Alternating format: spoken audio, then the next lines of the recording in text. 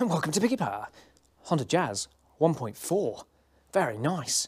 Oil and filter change. Let's do it. Whee!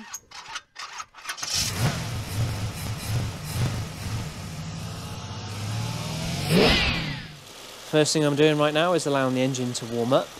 It doesn't need to be absolutely roasting hot, but you need to ensure, I would say, in my personal opinion, that the RPM has dropped down. It's currently quite high, about 1200 RPM, so it's still just keeping the RPM high to warm itself up. Once that's dropped down, and once that symbol's gone off there, it's warm enough to do the oil change. You want the oil to be thin enough, with it being warm, that it'll just nicely drop down and drain out of all the orifices. So do that first. As I say, you won't want it smoking hot. I don't like the idea of draining oil out of an engine that's absolutely on fire. So get it warm. Next step, raise your vehicle high enough and safely to get your drain tray underneath and be able to get you underneath to undo the drain plug. Drain tray ready. Underneath. To help the oil drain, I always like to just lift the dipstick up slightly and just crack off the filler cap, like so. Now Honda, very kindly, just so you're not confused, have written engine oil right where the engine oil drain plug is. That's handy. So we've got a 17mm spanner, got some rag, handy, because, you know, oil is going to go, so our drain tray is underneath that. And we're going to hold one hand on the end of the spanner that's on the plug, and the other end here, give it a tap, and it's loose, see? Shouldn't be very tight at all. Keep that in mind when you do it back up again. And then we just slowly start lifting out the plug. Having a rag ready. Keep a bit of pressure on the drain plug till you get to the point where you feel like the thread skips, which you just did then, and I know I'm about to drain the oil, and then you can gently lift the plug away, let it drain into your tray. Clean off the plug.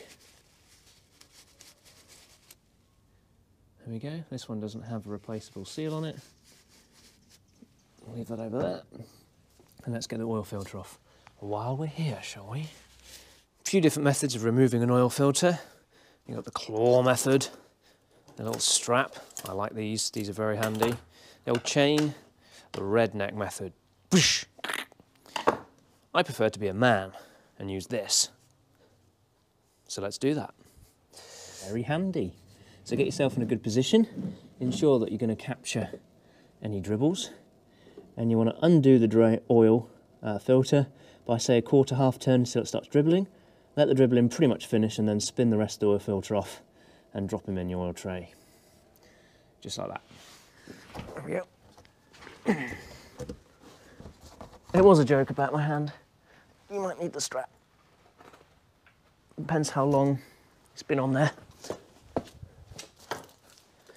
So yeah, I'm too weak this morning. Just going to get the strap on there and just give that a wiggle. As it started, strap out the way, and just let that come undone a little bit until you see oil dribbling out. I prefer just to let that drain out a little bit before I remove the oil filter.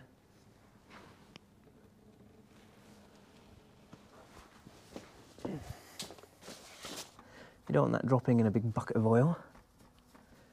Bad times. Okay, and the oil filter will be still full of oil, or 3/4 of the way, so then just tip it upside down, let that drain out. Okay, now go and have a cup of tea, or continue with the rest of your service by inspecting the vehicle. And then we'll come back later, when this is finished dribbling everywhere. Something to bear in mind is, as you can see by the angle of the car at the moment, we actually would like to level the car. So I tend to, at this point, also kind of drop it back on the ground as long as there's clearance for your drain tray, so you get the most amount of oil out of that sump.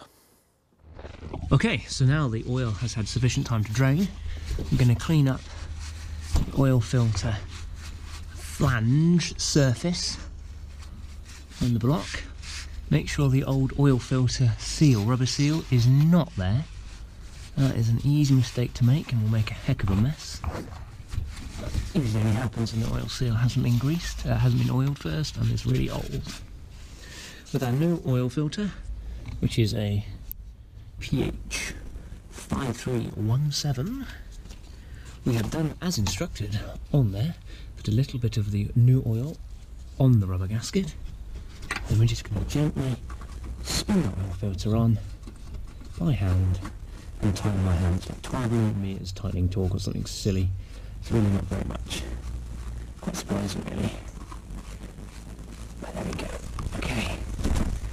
So by hand, you don't need any tools. Just do it as tight as you can grip it by hand. That'll be plenty enough. Okay. When we come to the drain plug, what we're going to do is move our drain out of the way so it's not dripping anymore.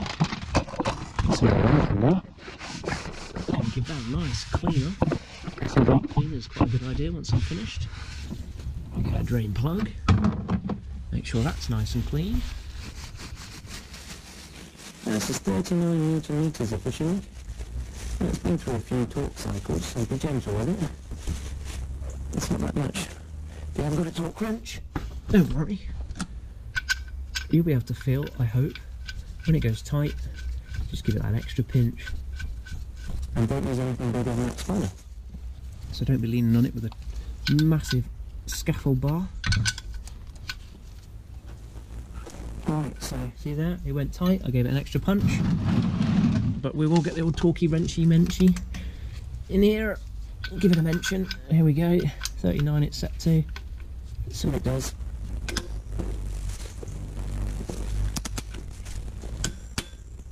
There we go. So it's pretty much there anyway. There we go. So that's oil drained, oil filter changed. Let's go up the top, level the car, and get the new oil in.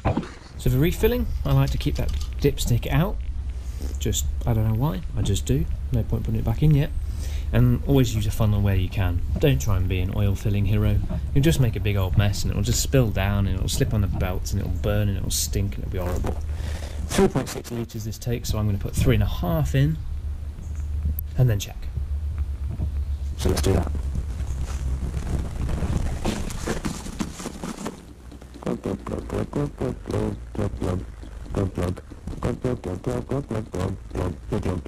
at that.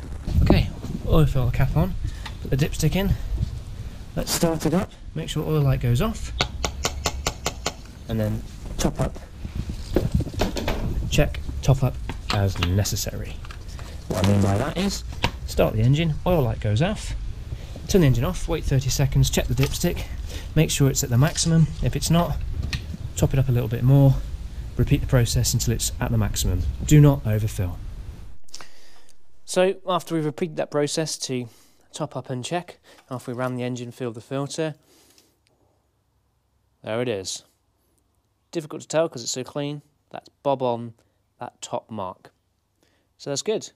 Final thing to do, in my opinion, maybe not yours, but definitely in my opinion, would be just to check underneath. Yep, no leaks. Make sure there's no leaks from the plug or the filter. Clean up any dribbles you've probably made, topping it up, and feel good about yourself. Make a mark somewhere of the mileage and the date that you changed your oil and your filter, so that in future you can make sure you do it at the right time. It's the cheapest thing you can do to preserve the life of your engine and your vehicle. So go ahead and do an oil change today. Yay!